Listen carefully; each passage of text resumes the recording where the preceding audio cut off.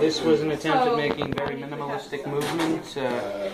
Basically, there is a magnetic plate underneath that is repelling the magnet we have attached to the strand. It creates a random pattern of movement, and we basically type it in Logic. It sort of avoids the point, but everyone knows why it's working or happening.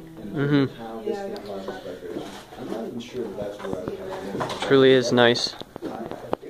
If you look at the bottom, see the magnet? And we balanced it on ping pong. Yeah, on ping pong balls.